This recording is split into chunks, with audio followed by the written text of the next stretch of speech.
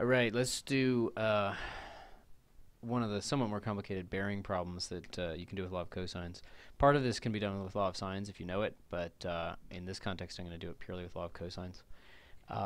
So you start out, it's a ship or a plane or something, let's say it's a ship, starting out at point A, creatively named, and going down southeast, and I'm going to say a little bit more about how that be described, and let's say for 5 kilometers.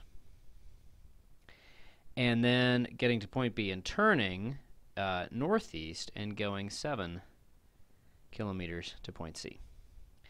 And the way that its directions are described is, there's various ways of doing this, but one of the standard ways is we're going to imagine starting out at A, pointing due south. So we're going to put an S. So we're going to say from A, we're going to say start out temporarily pointing due south, but don't go due south. And then turn 35 degrees. It's kind of hard to see, but 35 degrees to the east. That's called a bearing. Okay. And that's directions for getting to point B. It's like polar coordinates. It's a magnitude, 5, and a direction. It's just, unfortunately, the direction is relative to north and south, in this case south, not east, which would be polar. Okay, and then at point B, what the ship does is it follows a new bearing. From B, it goes north, and this, let's say this is 40 degrees. So it's north 40 degrees east, which again says point temporarily north, but don't go in that direction. Turn 40 degrees east and then go off in that direction and go for 7 kilometers. So the two questions are, one, how far is point C from point A? So for example, if I wanted to return the short way from C to A, how far would it be? That's what's usually called side little b, because it's opposite point big B. And how would I get there? What direction would I head in, or what would be my bearing? And so again, that's relative to north, south, east, west. So we want to get, as the second part of the problem, we're going to want to get that guy. So it's more natural to solve the distance problem first, because that's the it can be made into an SAS law of cosines problem. Okay, so the first thing you need to do is some angle chasing. And in particular, do not confuse the actual 3 sides of the triangle that are actual paths of the ship with the north, south, east, west. Okay, it's very easy to get those confused. But you still want to have those north, south, east, west.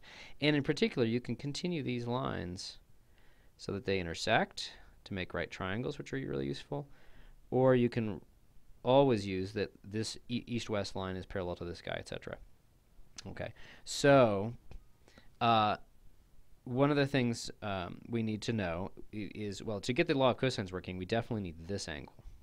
Or that's going to be the best thing, because that's going to be an SAS. And so the angle chasing is really a conversion process. It's converting from these artificial angles that are all relative to compass directions, north and south, but not relative to the directions we're actually going. We want to convert those to angles between two parts of the actual triangle we're trying to analyze. It's all about this triangle, but we're not given those angles directly. We need to convert. Okay, so we were given the 40, which sits inside this big angle. So if we could get this angle, we'd be good. And that's where we use that these two north-souths are parallel. So we're given that this is 35, and so alternate interior tells us that that's 35 as well. Okay, so that's going to be a 75-degree angle. And we're good to go on law of cosines with SAS. So I went ahead and pre-wrote that down. Here we go.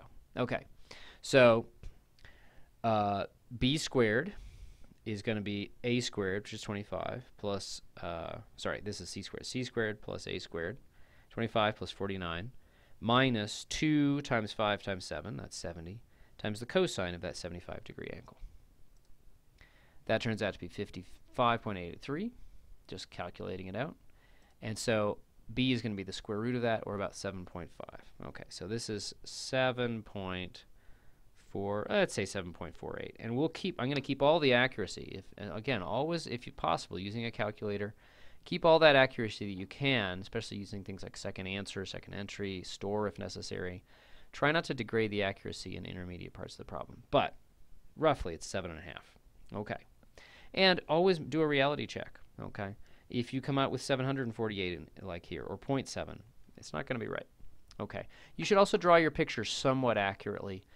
Especially, it's going to be relevant that this, I think, and it's not quite clear, but I think since these angles are pretty close to equal, and this is substantially longer than this, I think C is going to end up north of A. And we could check that if we're really careful, but it could be rather confusing if we guess that wrong. Okay, so that's the first part of the problem. That's how far it is to go from C back to A, about 7.5 kilometers. Now, what about the angle here? Now, remember, this is an angle. We eventually want to get a bearing angle from south, but I claim the first thing to do is get an angle in a triangle. That's because we know this angle already. This is part of the givens. This is one of the original journeys that the information was given about. Its direction is known, namely that was the 40.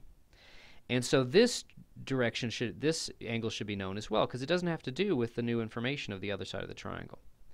So this is known, and we'll get that in a second. If then we get the angle between the two motions, the incoming to C and outgoing back to A, then we'll be able to get this guy. So specifically, this angle is again an alternate interior angle to the 40, and so that's going to be 40 degrees. And if we can get this angle, then we're just going to add them together to get the bearing angle here. So that's why we need to get angle C, which is this guy. So that's always how it goes. No, so notice I put this 2 here. It was 1 here, and I never put a 2. Step 2 for the first part of the problem was law of cosines, and it was SAS. Okay. In the second part of the problem, getting the angle, these guys are reversed, and this becomes SSS, although you can use law of sines if you know that. We want to get an angle inside the triangle, and then we're going to do a little bit of angle chasing. We're going to add this 40 degrees to get this whole thing. So they do get the conversion step and the law of cosines step get reversed. Okay, so we write down law of cosines again, but rotated, so that we have, we're getting, let's see, the 7 squared and the b squared. Okay, so that's this side, little a squared and b squared. That's because we want to talk about the angle between them. And then minus 2 times this times cosine of c. And that's all equal to the square of the opposite side. And we just solve that. Sometimes people memorize this version, which is solved for cosine of an angle. I don't necessarily encourage that. Just memorize one version, then just do a little bit of algebra. Okay. Then just simplify that. Now we need to take the inverse cosine. And it gave it to me in radians, and so I converted to degrees. If you're on the calculator, just make sure you're in degree mode. Okay, 40.246. So this guy here, inside the triangle, is 40.25. And then we already saw how this guy plus the 40 that we already knew would combine to be the actual angle. And so that's going to be 80.246 degrees, and that's what I have here. Now, how do you write that? That is southwest, and so if you start out heading facing south, and you don't actually go in that direction, but you crank over way over 80.246 towards the west, almost to due west, almost within 10 degrees of it, then that's going to be the angle. And so that's going to be south, that, and then west.